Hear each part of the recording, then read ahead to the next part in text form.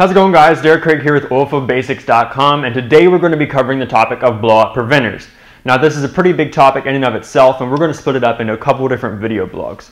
So this is going to be the first one, probably of about 3, and this one is going to be covering the definition and basic functions that blowout preventers serve within our industry. So before we dive into what BOPs are and how they function, I want to remind you guys to check out our courses at oilfieldbasics.com/learn to continue learning the basics across our industry. And this will help tie everything together in logical progression for you. It's going to be covering drilling completion methods, and it's going to be covering the tools and the technologies and the design of what we do. And it's going to put everything into context that you hear about in these video blogs. So check that out, and also be sure to follow us on our social media, like and comment on this video, subscribe to our channel, and also check out our Facebook, LinkedIn, and Instagram profiles as well, and be sure to follow us there. All right, so diving right into the definition of what a BOP or blowout preventer is. It's basically a mechanical device that's going to be used to stop or prevent the uncontrolled release of fluids at surface, and this is what we would call a blowout. So that's what we're trying to prevent, and this is a mechanical device that lets us do it. And it's going to be comprised of a series of valves that help us to isolate and seal off our well in various ways, and we're going to talk about that in another video, which is going to be about the types of BOPs, or type of valves on the BOPs. And this is also going to be used to protect life and environment and equipment, all of which are very important things that we are trying to protect and conserve during our operations. And also note that this is going to be found all across our industry, especially on drilling rigs. It's going to be on every single rig is going to be equipped with a blowout preventer. And it's going to be right below the rig floor and above the wellhead. And this is going to be used to isolate any pressure or kicks or anything that we could see that would lead to a blowout. You're also going to find this on completion equipment, especially when you're trying, basically anytime that you're trying to isolate wellbore pressure from atmosphere. So now let's try to look at a quick diagram of this. And excuse my drawing, I'm no artist, but this is basically just to get the point across.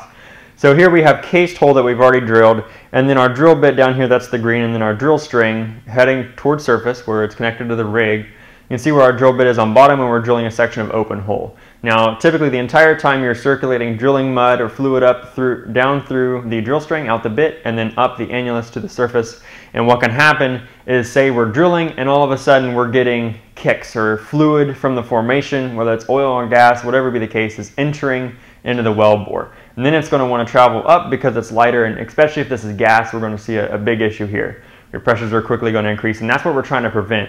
So when you've got drill string going through an open hole, you've got to have a way of closing that off.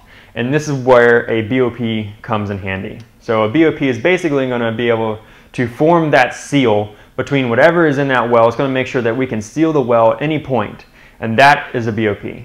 So now let's begin to look at some of the specific functions of a BOP. First off being that it's used as a secondary barrier. So your first barrier is going to be your drilling mud, which applies the hydrostatic pressure to the formation, which help keep those trapped hydrocarbons at bay, so that they're not coming into the wellbore. But if it happens, this is going to be our secondary barrier. So we want to make sure that we have 2 barriers at all times during our operations for maximum safety.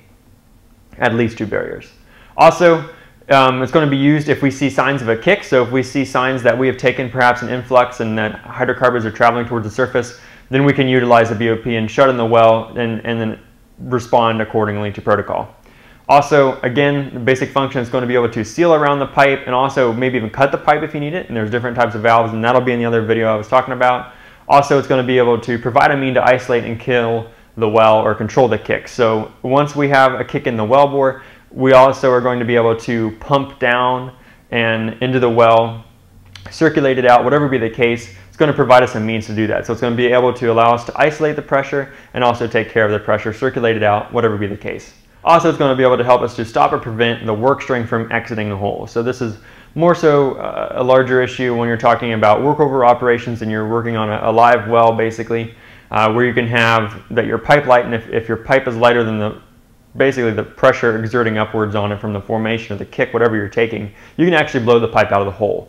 So again, this is a way to seal around the pipe, and it's also going to hold it in place. So that's going to wrap up this short, quick video about the basic definition and functions of a BOP. And again, we're going to cover much more in the following videos, so be sure to watch out for those. And I'll have them linked here on the screen where you can click them. Be sure to check them out, and we'll see you in the next one. Thanks.